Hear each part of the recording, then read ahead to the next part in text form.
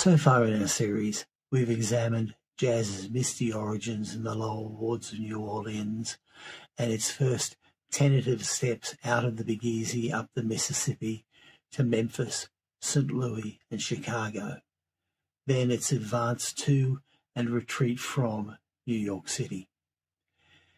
In this episode, we examine some of the music and the personalities who took jazz from the gilded jazz age through the hypercharged swing era and to the doorstep of bebop.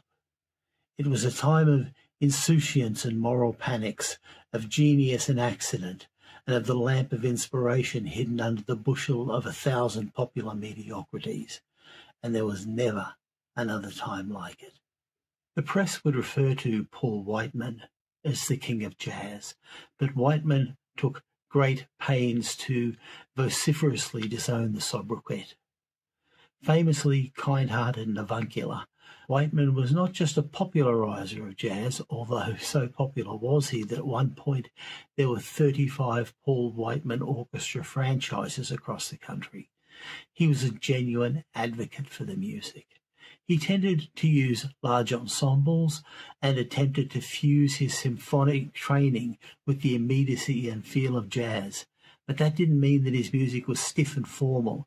It was frequently mischievous and full of fun. Whiteman began making records in 1920, racking up an extraordinary number of huge sellers in the early part of the decade, including some critically important ones. His 1920 Wang Wang Blues is the tipping point, perhaps, between the fading of ragtime as America's favourite dance music and the rise of jazz. His collaborations with George Gershwin on Rhapsody in Blue are masterpieces, and his recording of Old Man River with Paul Robeson is legendarily famous.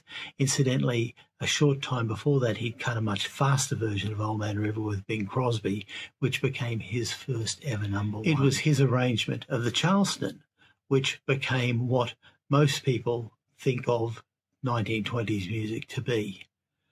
Whiteman was also very possibly the first great star of radio, although it's hard to imagine the puny beams of radio then bringing a broader audience than just the tri-state region.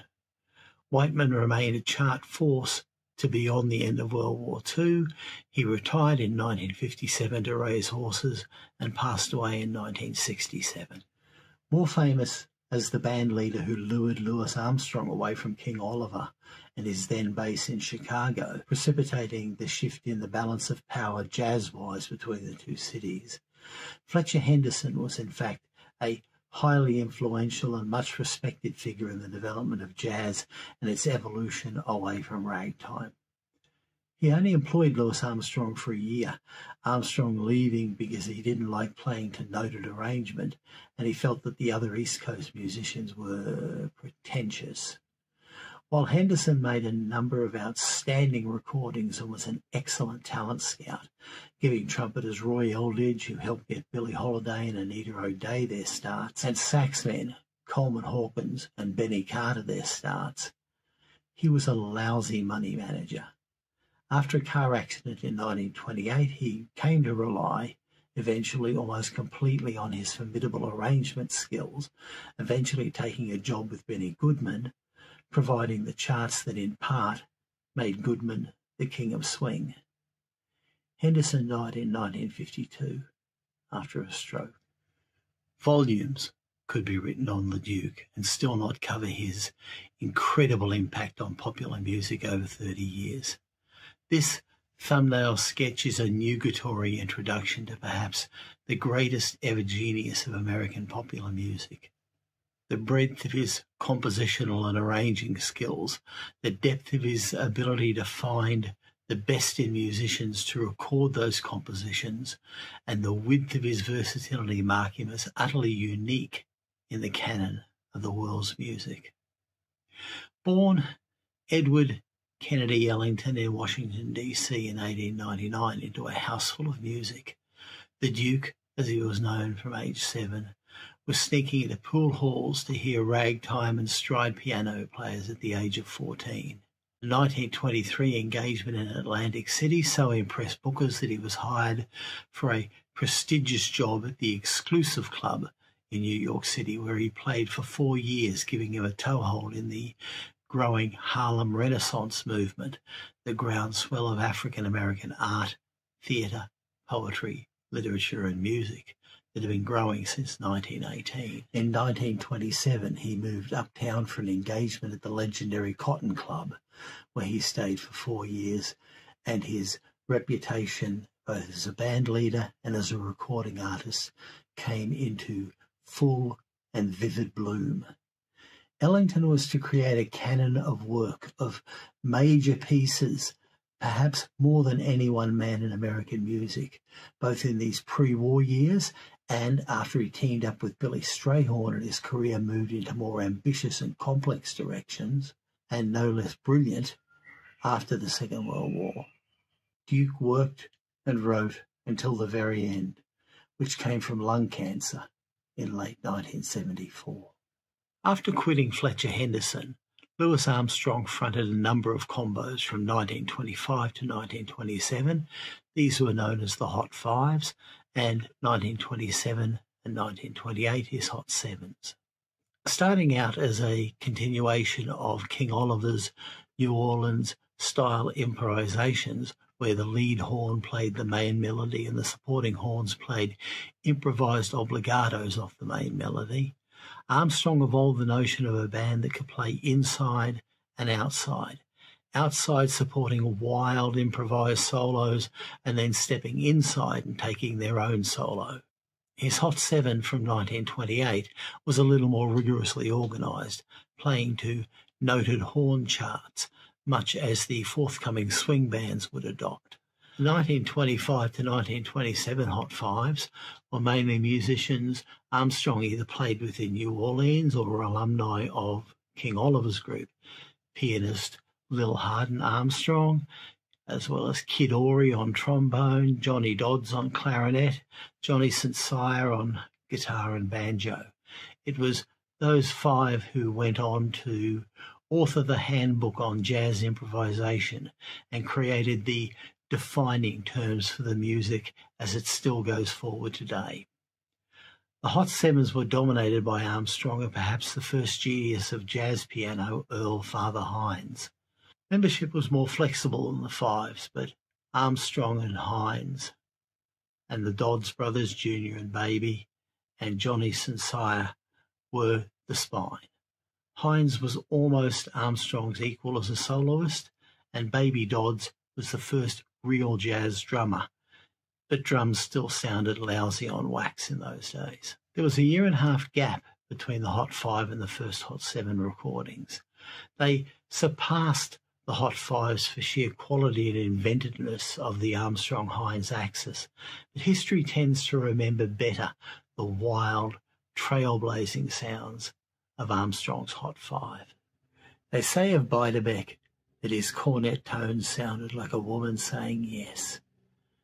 Just as rock and roll needs its damned and debauched wild men, and country music its tragic, drunken poets and ramblers, jazz needs dark, doomed princes. Those too beautiful to live too long in this world.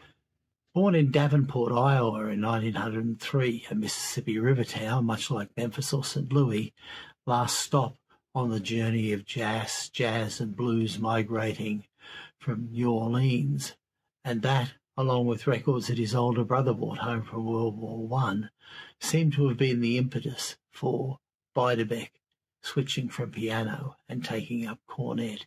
He was a brilliant self-taught pianist. Check out his 1927 recording of his own composition, In a Mist. In the early 1920s, he drifted to Chicago and played on occasions with Jelly Roll Morton's orchestra. After joining the Wolverine Orchestra, he had a number of promising professional gigs, including one with Paul Whiteman, but they all fell through as his drinking gradually destroyed him. Oh, but the solos he left behind us. Hoagie Carmichael, one of Beiderbecke's true friends, wrote Stardust based on a snatch of notes he heard Beiderbecke riffing one day. Bing Crosby sounded him as a seminal influence. But he dies, barely 28 years old, during a heat wave in Queens, stricken by pneumonia and the delirium tremens. And as befits his legend as a mysterioso of jazz, he's forgotten until the early 1970s, when a new appreciation for the richness and invention of his work, plus an analytical approach to telling his true story, finally saw him elevated to the position for the respect he much deserves.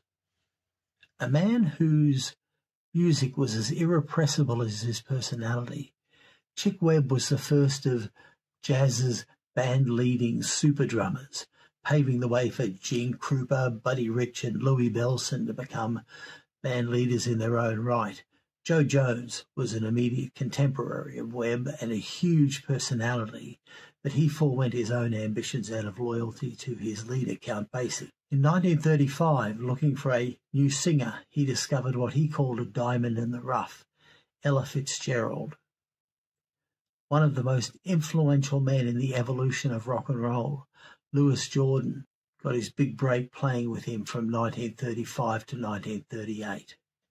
Remarkable a drummer as he was, and terrifically energetic as the music he played was, Webb suffered from tuberculosis of the spine and literally had to be lashed into his drumming chair for shows, and then after them frequently revived with oxygen.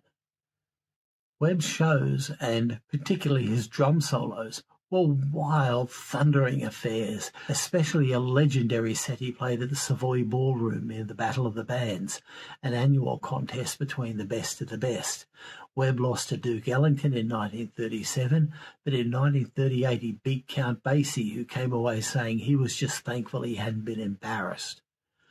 But Webb's health was failing at this point. Through most of 1938, he kept on playing because he knew his band needed work through the Depression. But by June, he'd met the end of the road. His final words were reported as being, "I'm sorry, I have to go."